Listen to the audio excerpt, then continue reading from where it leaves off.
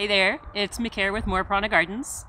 Today I am going to pot up some of the tomato plants from the silly tomato experiment.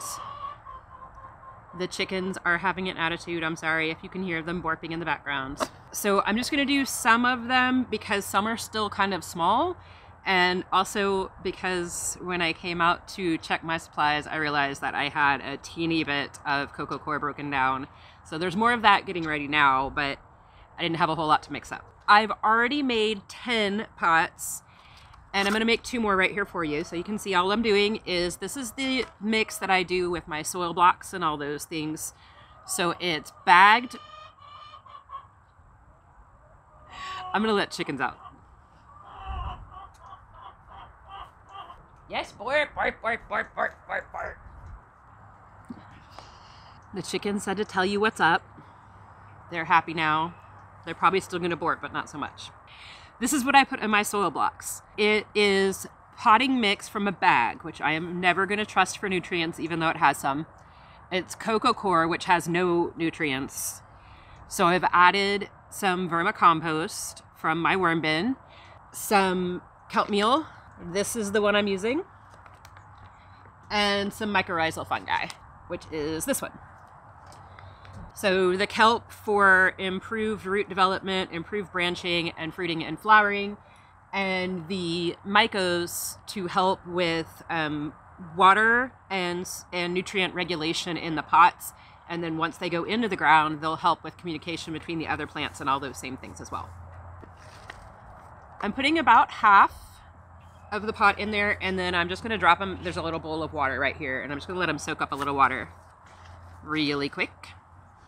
And there is a reason I'm doing half. Okay. We're going to call that wet enough for now. Get my soil out of the way.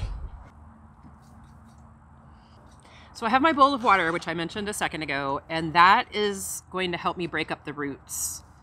The other supplies I'm going to use are a hori-hori, and that's just to grab the clump out of here. And I have this cute little diblet. It's a dibbler, but smaller. And I'm going to use it to poke a hole in the soil.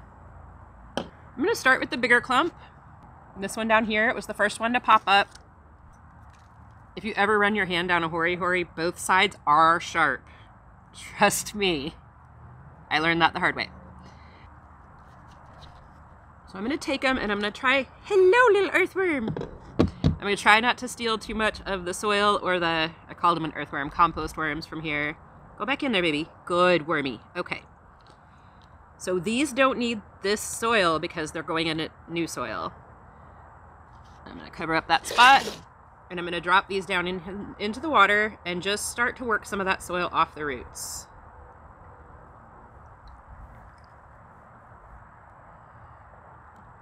So I'm going to start to just very gently tug them apart.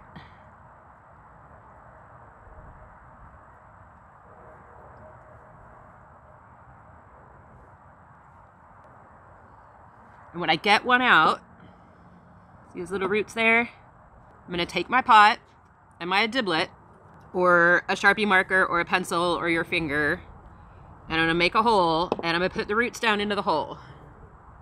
And I should not have put my soil underneath the table yet. I still need that. Fortunately, it's right here where I can reach it. All right. And then I'm going to put soil in until I come up to the top. Now, tomatoes have those hairy stems. They can grow roots all along their stems. So what I just did is give this tomato plant a big boost, because it's going to have all of that stem to grow roots on now. So all from here to here, that's all stem that's in soil, and it's going to grow roots on all of that, and that's going to help it just with everything that it needs to do. I almost forgot to say this. I am 59 subscribers from 250, and I have made a promise that at 250 I will sing the alphabet backwards for y'all. Please hit subscribe so that I can embarrass myself. And please hit like. Thank you. I can't believe I've agreed to this. So I'll do one more for y'all. Gently just pulling them apart. Dibble down. Look who's back. Hi, Bobo. Give me a kiss. You're a good girl. Yes, this tomato. All right, so down in there.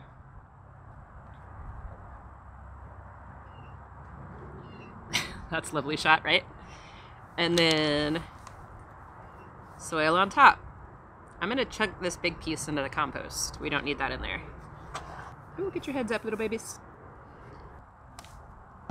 So before I finish potting the rest of them up, and so that you can see what we're doing, the compost worms have multiplied. I'm gonna go ahead and reset this pot because I just have the one clump in there now. So I'm going to feed the worms. There's mushroom down in there. Oh my gosh, there are so many worms in here. This is wonderful. So I have 2 little bits of carrot that I'm gonna put down on the bottom of the pot, just, you know, for fun, keep the experiment going. And check this out. I had one little green zebra tomato that was still on the counter that is somehow, I know I picked this on January 1st, and it's a little soft, but it hasn't died. So let's just do it again, right? So I'm just gonna put that down in there and I'm gonna cover it with soil.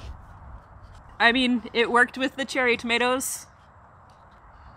I'm not losing anything by playing with my food, right? I'm gonna carry on. The silly tomato experiment video will be up here if you want to see that. I'll go ahead and throw the soil blocking video up so you can see how to mix soil too. Later, y'all.